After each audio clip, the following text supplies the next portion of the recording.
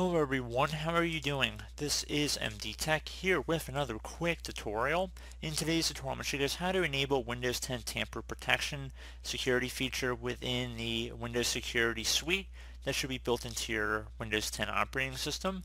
So without further ado, let's go ahead and jump right into it. So we're going to just go ahead and start this video off by opening up the Start menu. Type in Windows Security.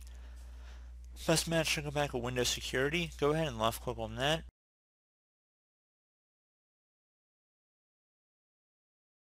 Now you want to select the virus and threat protection on the left side here. You want to scroll down until you find Manage Ransomware Protection.